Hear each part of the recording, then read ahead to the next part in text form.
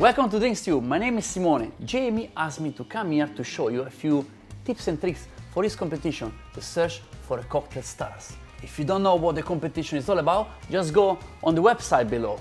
So as a professional bartender, you must have all these sets of tools. If you don't have it, it doesn't really matter. You can still enter the competition because I'm gonna show you now a few tricks and tips to make cocktail without this. Every bartender normally have a measuring jigger. Normally contains a size of 1 shot and 2 shots, double size. You don't have it? Doesn't matter, because I have a solution for you. You can use a head cup. You can use a small shot glass. Half of this is the same amount of this small one.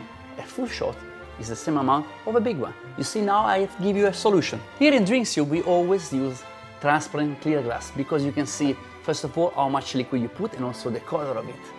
Boom! Now we are talking about my favorite tools, the shaker. Shaking! So this is called a 3-piece shaker because it's simply made out of 3 pieces. Don't worry too much because you can use a Boston shaker, which is normally 2-piece shaker. In DrinksTube you're using this kind of shaker because you can actually see what is happening inside when I built the cocktails for you. You don't have shakers?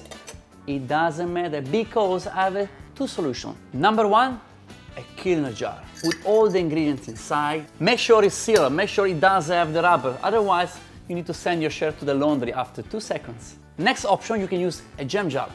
2 things. First, you must eat all the jam and you always don't throw away the lid. So you can screw it in, you can use it as a shaker. Doing this, I'm gonna dissolve. Shake a bit like this. Guys, the next step is about ice. Using a big block of ice instead of your glass will give you much slower dilution. Your cocktail always tastes perfect, balanced, never gets watery. This is what we normally do at the artisan bar where I work. But if you're not professional, don't do it. There are other things you can do. You see? And from this piece, rub inside our warm hands to trim the corner. So this is a professional way how to play with big block of ice, but if you're at home, I'm gonna show you some other tricks how to really have fun with ice. I took some party, celebration balloons. I fill them with water, I put them in the freezer. As I open it, I can have a beautiful spheric shape. Nice, elegant, and playful. Muffin tins, the molds for baking. We fill them with water, we have a nice, beautiful shape. We put in a glass.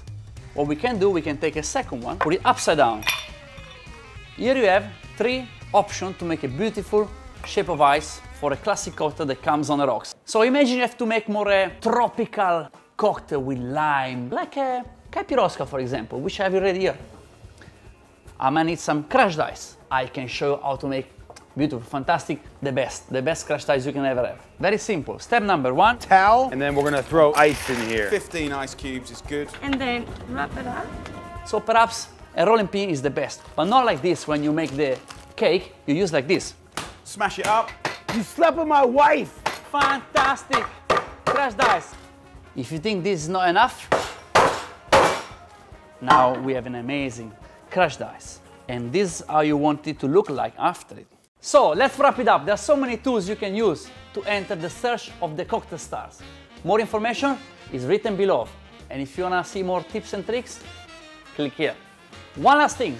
I wanna see you entering the competition. I wanna see you winning, performing. Good luck. I love you.